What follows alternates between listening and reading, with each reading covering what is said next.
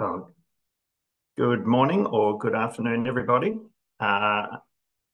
We have Chandrika just finishing off in the previous session, so I'll kick off now. So this is the plenary session, the closing session, where we thank everyone for their participation and also have a few closing remarks.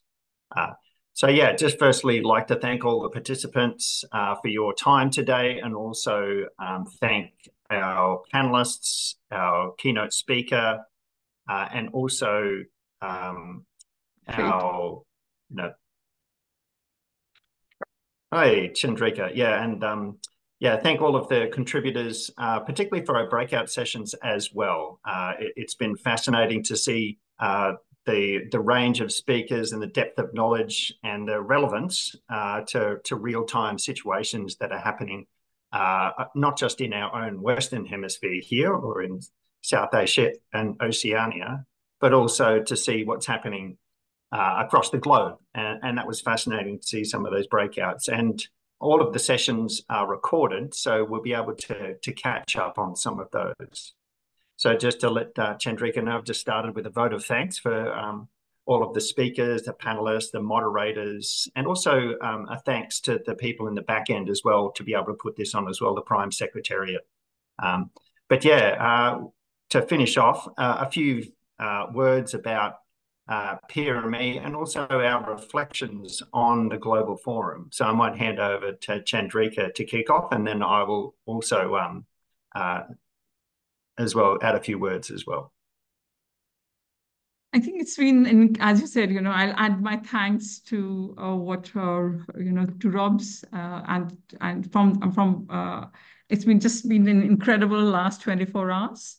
And what we are doing, this session is not about conclusions. It's about the possibilities of the future. It's about a prelude to what will come, because I think what we've done over the last 24 hours is about building a community, a variety of voices that came in together to talk about how we create that RME community and RME ecosystem. So that those conversations and the stories that were shared, I think they resonated and they inspired us, right? Didn't they, Rob? I mean, there was really, really the conversations. There's so many stories that are staying with us about collaboration, about learning, about, from different geographies, different communities, different spaces. And I think one thing that we really, at least resonated with me, and I don't know what you think about it, was the way and the different directions from which how sustainability was approached. It was not a singular, I think it was again and again, it was emphasized that sustainability is not just necessarily, it's diverse, it's not singular.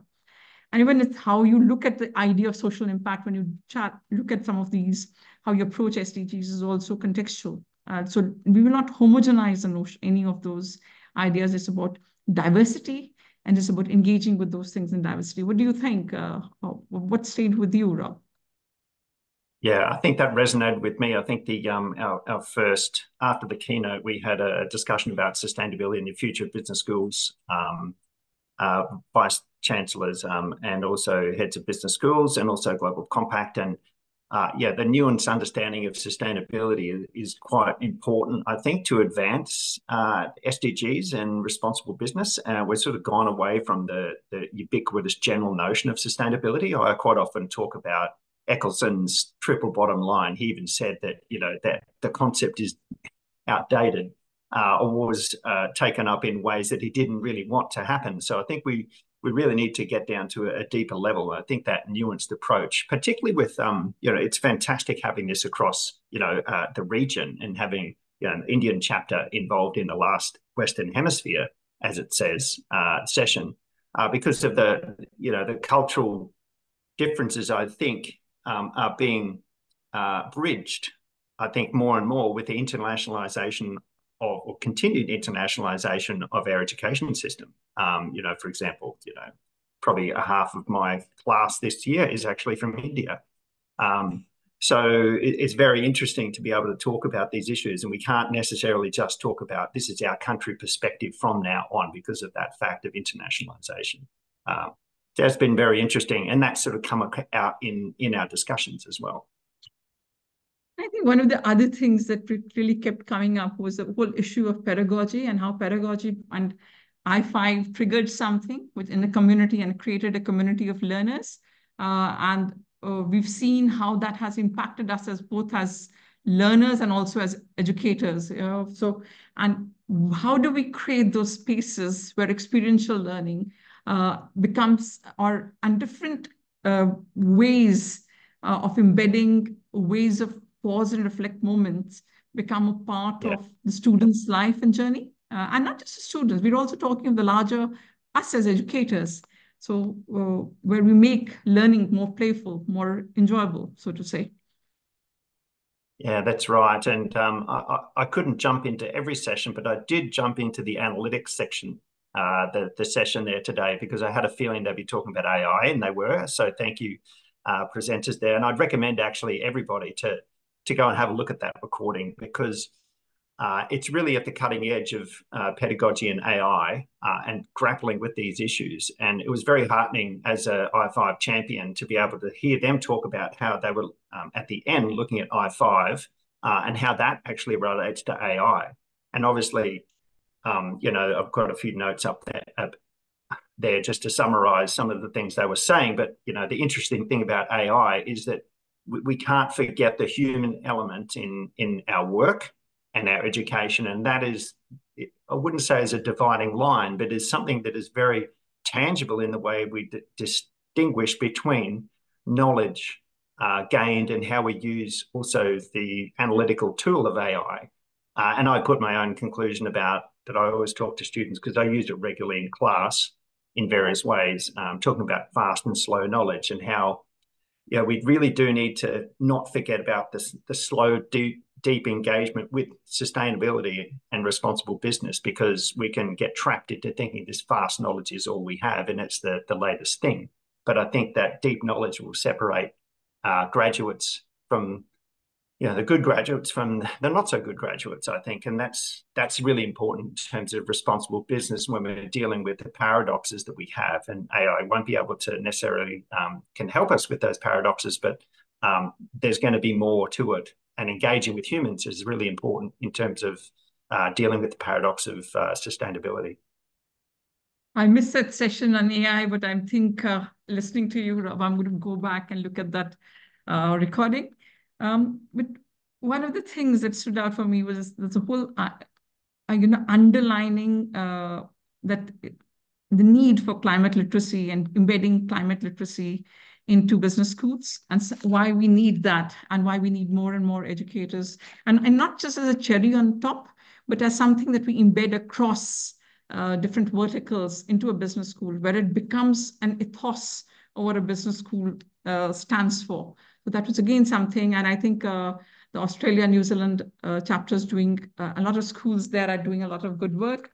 And we're hoping that in India, we will also, some of the schools, we've done the climate literacy training, and some of us will roll that out in some of our business schools. So that's something that we're hoping to do. I just want to very quickly touch on, later in the year, we will, as a Chapter India, have a chapter meet, which is on 5th December.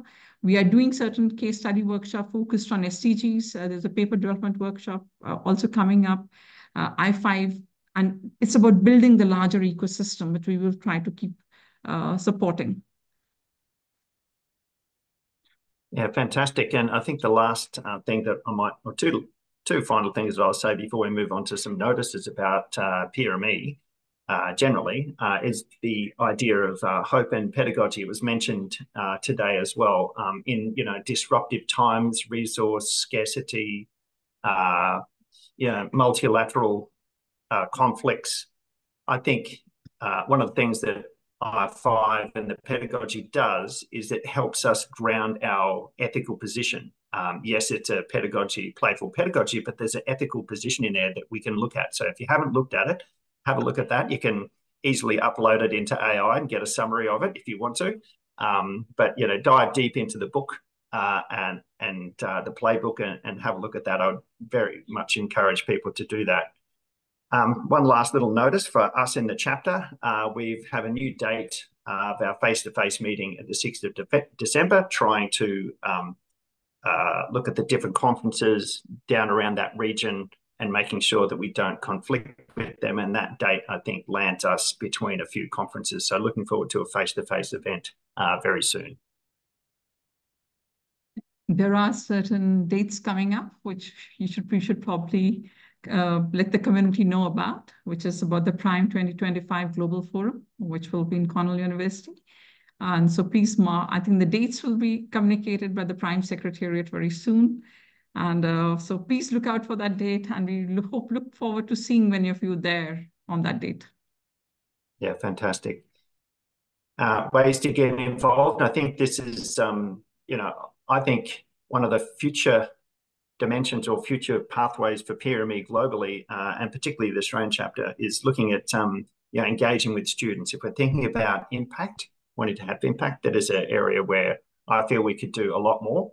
And it was great to see the PGS awards given out recently for student engagement. So that was fantastic. So lots to get involved with. And also, as we all know, if you're in a reporting round this year, PRME Commons and SIP reports,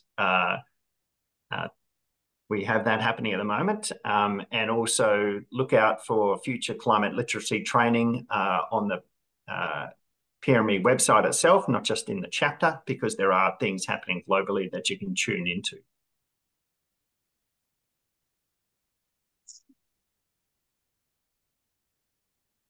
Okay, so we're almost wrapping it up here. And also just want to thank Chandrika for being able to host this session together and have some great discussions offline about some of the things that are challenging PRME in our chapters and ways in which we can work together forward to advance PRME.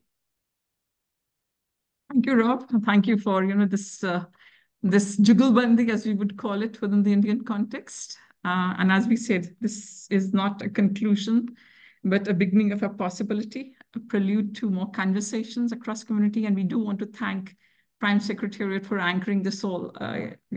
Many of, I think, thank you so much for being there and making this happen.